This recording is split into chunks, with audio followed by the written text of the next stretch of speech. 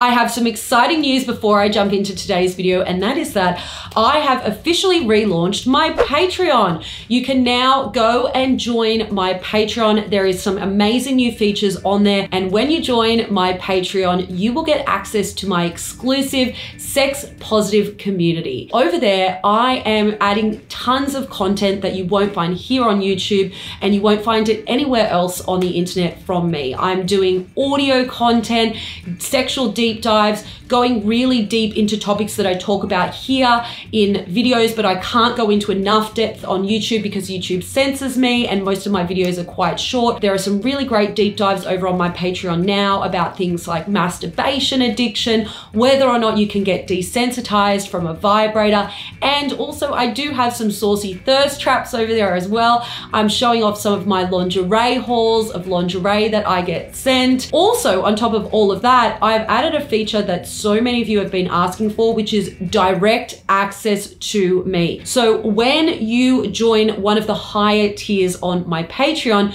you will actually get access to ask me your sex questions every single month, and I will personally answer them for you in detail. There's even a feature where you can video chat directly with me. So if you've always wanted to be able to open up more of a personal dialogue with me, because I unfortunately just don't have the time to answer everyone's sex questions, then join my Patreon, because you will be guaranteed exclusive access to do that with me. And when you join my Patreon, because there is a small fee, and you can do it from just $2 a month, by the way, what you will also be doing, most importantly, is supporting me to be a full-time creator, because the only way I'm able to keep putting out free sex education content is getting paid. And so sometimes that means putting ads on these videos. So I want to obviously move away from having to have so many ads on my videos in order to be able to monetize what I do, and instead have my own community on Patreon where you guys can help support this channel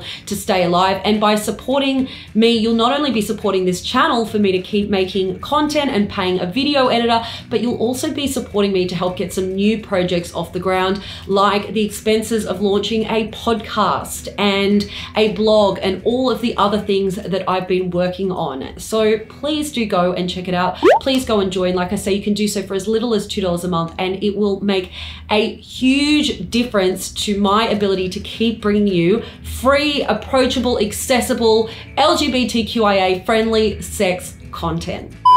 Guys, gals, non-binary people, you're getting yourself in the mood. Don't want to be really curling them like this. Let me start that again. Can I get anything right? I'm in my slippers, so I'm like, no one can see my feet, so, you know. Welcome, Sam. I have to say this is the first time I've had a male escort in my house. I mean, do you refer to yourself as a male escort? Yeah, usually I do have to put in the straight male escort as well, just to... You've got to put the word straight in there. Yes, okay, because that was also going to be one of my...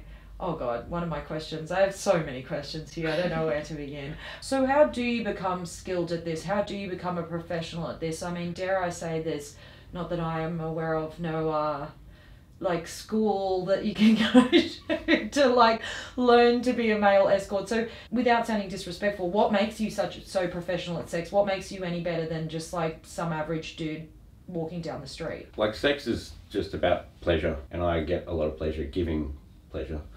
And then I guess it's just been experience. And I guess mostly if I meet with someone new, everything starts very slow and gentle, and then I kind of follow their ways of communication, either verbal, breath, body language, that sort of thing, and you kind of can see where to go and work with that. A understanding of female anatomy makes a huge difference. And where did you get this knowledge from? Because, you know, I've talked before in my column about the fact that they did a survey over in the UK, quite broad. They asked thousands of people to identify and locate where is the vagina, where is the clitoris, what is the actual function of these parts of the vulva. And it was something like roughly 50% of men and women actually couldn't actually accurately locate and identify what the exact function of the vagina and the clitoris was. So how did you learn about this stuff? So a few years ago I was working in a sex shop, and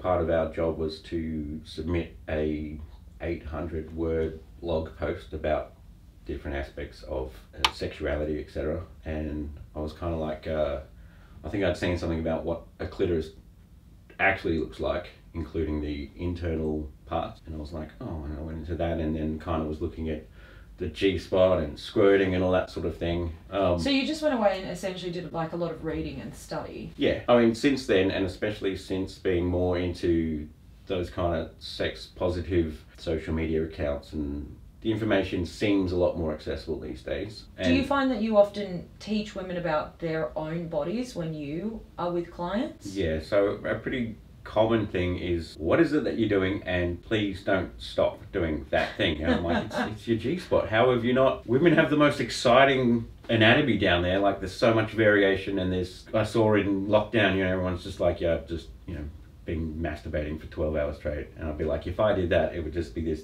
red skinned, probably fall off. Yeah, bleeding, crippled thing that's going to make it hard for me to walk for a few days. Like working in the sex shop, for the guys, there's basically fleshlight strokers, and for the women, there's thousands and thousands of products, and for all different shapes. Men really need to step up their game, because sex toys, let me tell you, they're giving you guys a run for your money. Yeah. Unfortunately, we don't have really anywhere else to go except for porn, and so I think a lot of men are using porn to fill in the gaps left behind by sex education, and sex education leaves behind quite a lot of huge gaping voids. In terms of gap would be an understatement. Porn tells men that you take your clothes off, you whip out a hard cock, and a woman is ready to go. Like, just about the shortest bookings I ever get are 4 hours, because... That's a short booking, is 4 hours. Yeah, but it's not 4 hours of...